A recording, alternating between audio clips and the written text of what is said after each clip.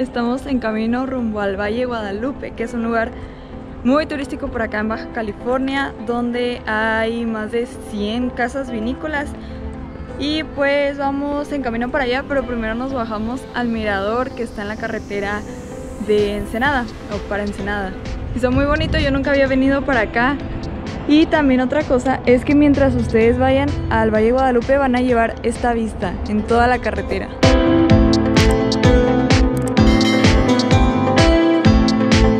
El Valle de Guadalupe es una región grande que se divide en 3 delegaciones: Francisco Zarco, El Porvenir, donde se encuentran la mayoría de las casas vinícolas, y San Antonio de las Minas, que es donde se encuentran los vinos Don Víctor, los cuales son nuestra última parada. En la casa de Domecq van a pasar a un museo en donde les van a dar la explicación y la historia de todo cómo se fue formando este viñedo, de las personas involucradas y todo eso.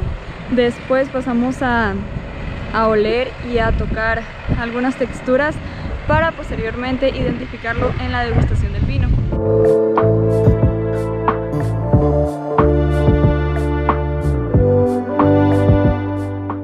A muy grandes rasgos, el proceso para fabricar el vino es el siguiente: la recolección.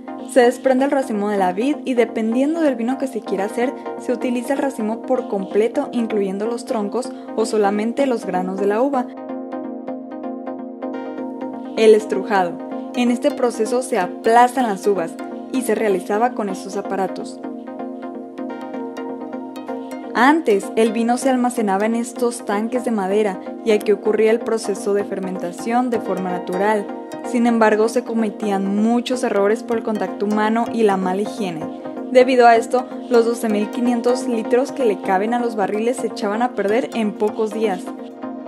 Actualmente, al vino se le agrega levadura para que fermente. Este proceso tarda hasta 3 años y se almacena en estos barriles de roble francés y acacia romana.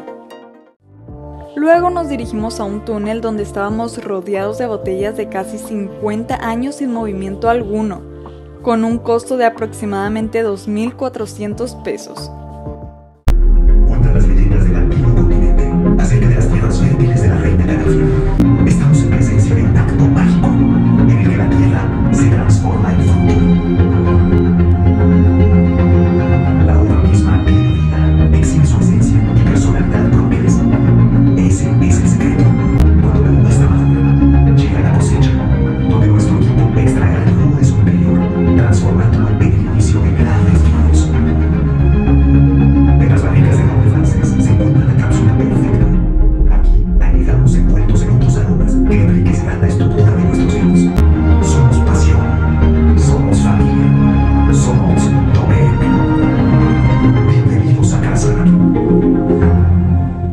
Ahora estamos oliendo unas botellas para identificarlo más al rato en la degustación de los vinos. A ver si logramos hacerlo.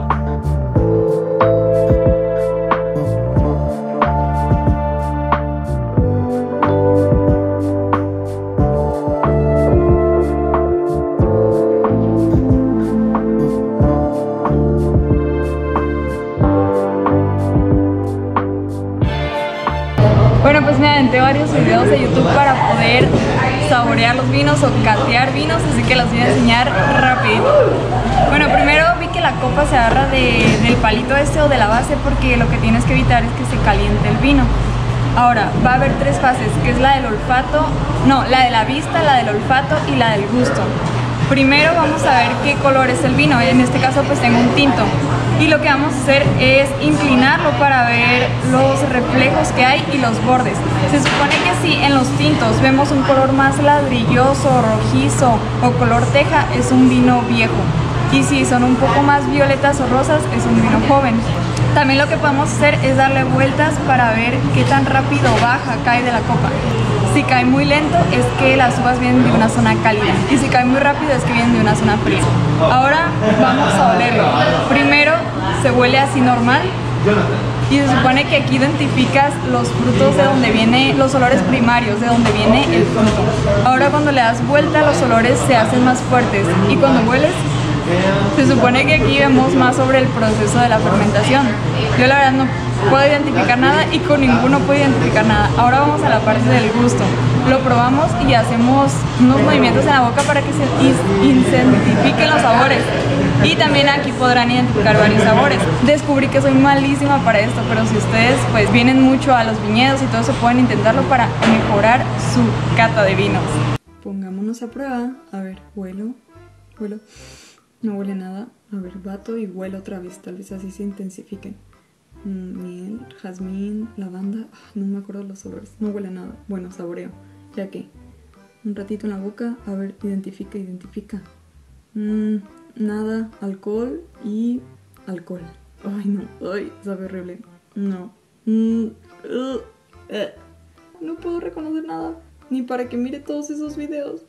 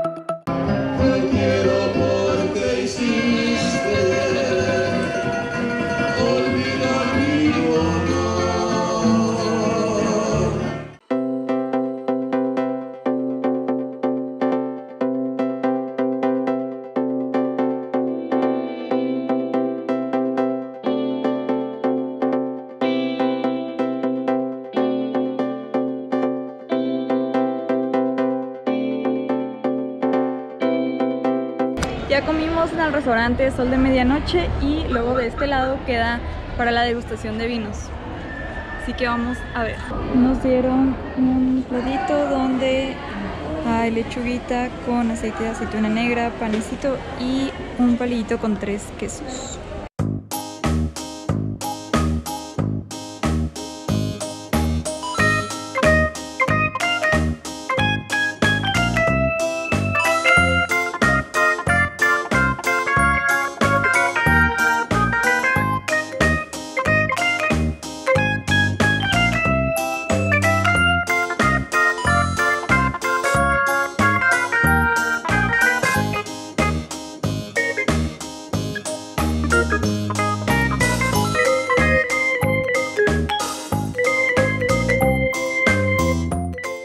Este vino tiene un toque de chocolate y sí huele un montón a chocolate.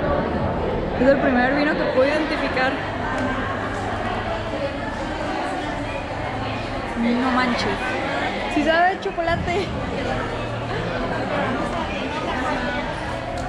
¿Qué rayos? Y este quesito de jalapeño está bien bueno. Ahora vamos a probar esta mermeladita que nos dieron con el panecito, que es mermelada de pera con vino tinto.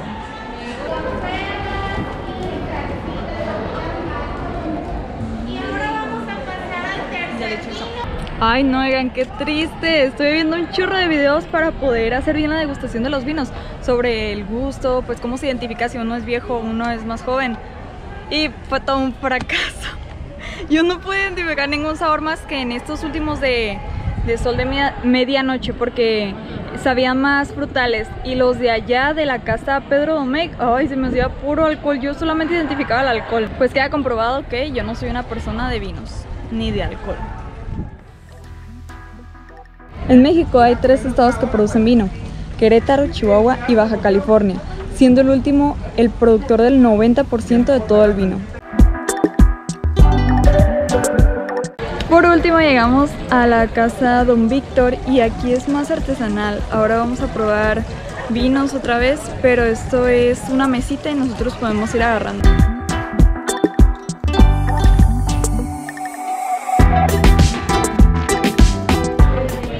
Aquí pueden venir y comprar sus cajitas para llevar de regalo. Y venden muchas otras cosas más. Venden jarabes y mermeladas, no sé qué tanto más. Este fue el último lugar que visitamos en el tour, que es la casa, ¿qué? Don Víctor.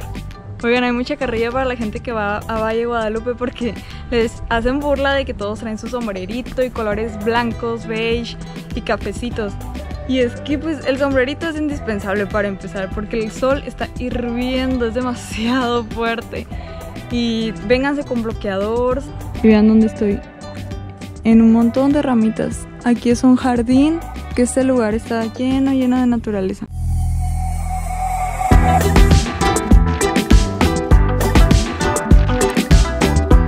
¡Qué bonito jardín me he encontrado! Está bien bonito este lugar. Creo que mientras más artesanales sean las casas vinícolas a donde vayan, más baratos van a encontrar las cosas y pues más bonito. Bueno, no, también Pedro Domecq estaba muy bonito, estaba muy elegante. Pero como a mí me gustan más las plantitas y estar rodeada de la naturaleza, pues me gusta más esto.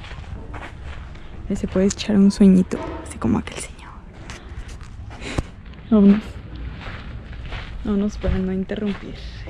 Bueno, pues nosotros venimos con una muchacha que hace tours, que tiene su página, se llama Smile Tours, y ella les va a decir un poco de los paquetes que tienen para que la contraten.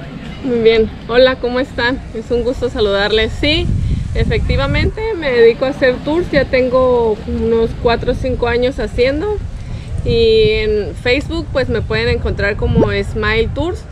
Me llamo Guadalupe, soy licenciada en gestión turística y pues tenemos algunos paquetes que manejamos que van desde 600 pesos hasta 1200 pesos dependiendo las casas vitivinícolas que vamos a visitar, pero es un servicio de calidad, es un servicio personalizado y son lugares muy bonitos y también lugares de calidad donde pueden encontrar vinos añejados, vinos jóvenes, donde dan tours completos que te explican desde la producción, el embotellamiento, hasta te explican pues todo sobre el vino y las degustaciones.